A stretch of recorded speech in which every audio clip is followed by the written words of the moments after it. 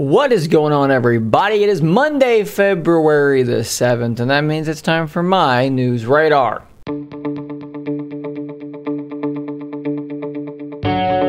Let's start this video off with a brief update about the ongoing project to bring full, fat, official Windows 11 on ARM to the original Surface Duo. If you do not know what I'm talking about, I made a video about this a few days ago. I will try to remember to link to it in the description down below. Basically, there is a developer with a Surface Duo, someone who has an experience and a history with bringing Windows on ARM over to smartphones like the Lumia devices, and they are now doing the same magic on Surface Duo, and they tweeted this little image here saying, "That's cute, it even knows the right icon." Basically, this is a screenshot from Surface Duo running Windows 11. And if we look here, Windows 11 actually knows what Surface Duo is. And no, this does not indicate that in some way Windows 11 was meant to be on Duo or anything like that. I think it more has to do with the fact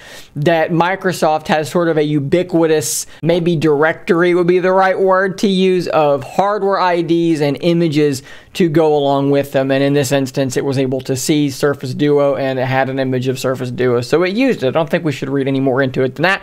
But as you can see here, we have some information. Obviously, the RAM is wrong, 5 gigabytes, and he mentions there in the tweet, obviously, that he knows that is an issue with this, but the RAM is there. For some reason, it's just not seeing all 6 gigs in this instance.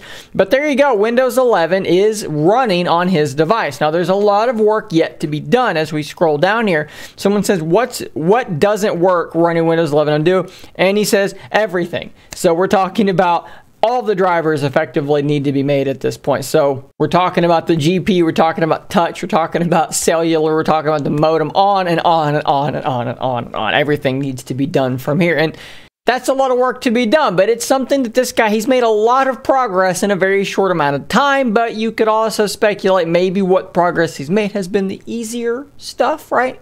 But at any rate, I will definitely be keeping you apprised of the information and the news as it does break, so stay tuned for that.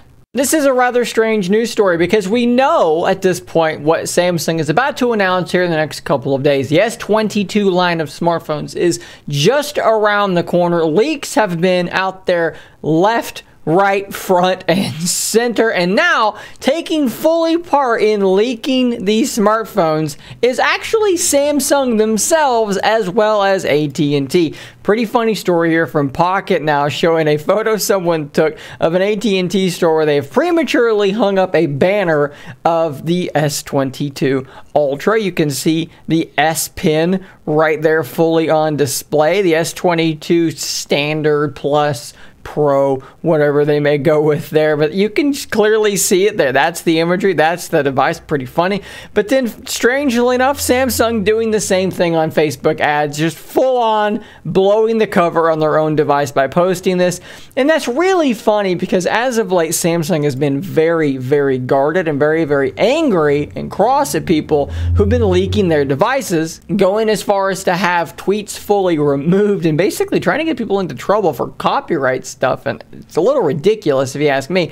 And now, I mean, I guess they got to go after themselves now because they're doing it to themselves. Maybe they got to get mad. I'm sure this AT&T store is probably going to get in trouble for this. Somebody made a pretty big mistake here. This is something that kind of hard to mess this one up. You didn't read some paper. There's probably a big thing that said don't hang until such date. Someone failed to do so. And yeah, there you go. If you were still somehow not sure what these phones were going to look like, you should probably be pretty sure now. Here's another little interesting tidbit straight from the world of Twitter. This is a Twitter user called Albacore, and they have leaked and kind of broken some news in the Windows world on several different occasions, and it looks as though they're doing something again here. They said, and I quote, "There's an interesting personalization feature coming to Windows 11. Stickers for your wallpaper. You'll be able to configure them using a new sticker editor app. They'll persist across wallpaper changes as long as you don't use a slideshow, use fill, fit, and have only one monitor." So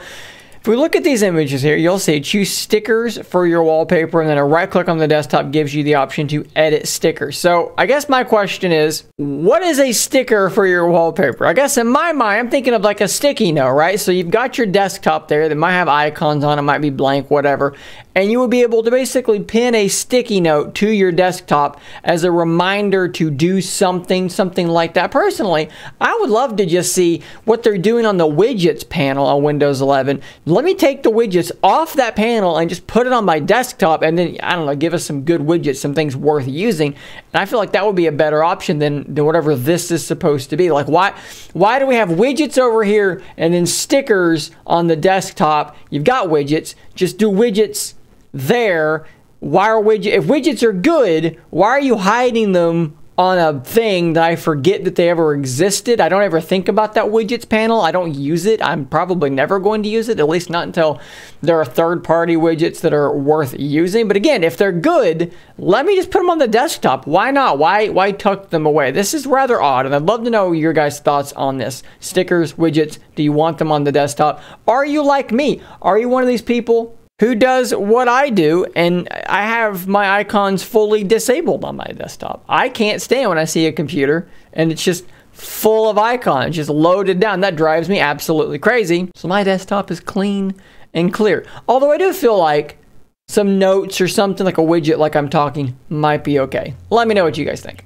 One of the cooler things to me that has happened over the last few years in regards to interesting phone designs and in coordination with the rise of folding OLED screens has been the reemergence, the resurfacing of the Motorola Razr. I think that this thing looks quite good. My wife has the Z Flip and it looks very good, but there's something about the design of the Razr that harkens back to those ye olden days back when smartphones all kind of look like this. But then you open the thing up and you've got this big, beautiful display. Motorola's been doing some really good stuff with their phones lately, and in fact, their sales numbers are on the rise. They're actually kind of reasserting themselves as a player as of late.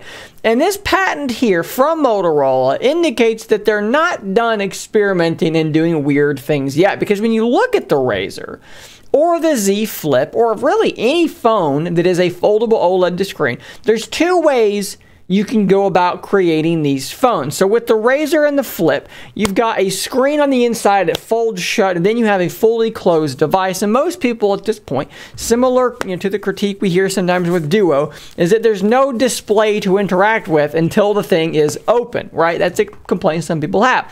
So with the Razr and the Flip, you put a cover display on it. There is a similar complaint with something like the Z Fold. When it's closed, you've got a cover display that you can continue using while the thing is closed, and then open it up to actually use the tablet. Boy, that is such a satisfying sound. Can you listen to that for a second? That's just so good. Which one sounds more satisfying, the Z Fold or the Surface Duo? Very different sounds. Let me know. Anywho, cover display. So there's another way to go about this though. And the other way to go about it would be to just fold the other way around. So if I grab my fold again, that is not put away.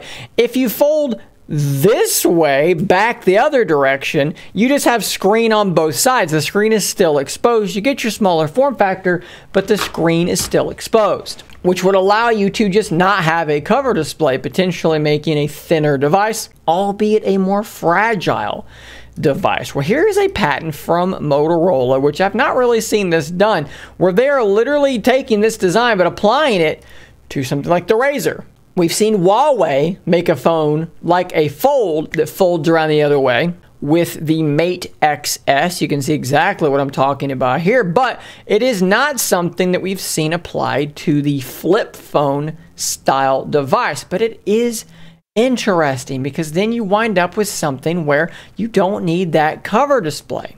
Perhaps you can have a hole punch selfie camera there, right? Obviously, you're not going to put it in the middle of the display. That would be a terrible thing to do.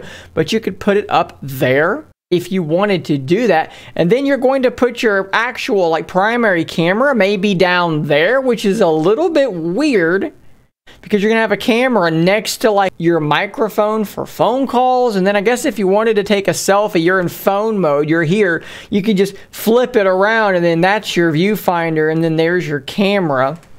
If you want to take a picture in full phone mode, well, the camera's already facing outward. So I guess maybe you don't need a hole punch. I guess that's what you would do. If you want to take a selfie, you're just going to fold the display back around and take it that way. And I guess that would work okay, coming from someone who did use a Surface Duo with the one camera for quite some time. I suppose I could get used to it. But just like with the Mate XS, this is what always scares me. It's that edge right there. You know what I mean? Like, that's always just exposed. And it seems like with a lot of phones, the edges of the screen, that's the part that gets damaged, in particular with curved displays. Well, this is like an uber curved display, and it's not made of Corning Gorilla Glass. It's an ultra thin glass, or it's a plastic with a cover on it. You know, I would be deeply concerned of how this thing would hold up over time. But I do love to see something so experimental as this, and who knows, maybe as ultra thin glass moves along and gets more and more durable, maybe this is something that will make sense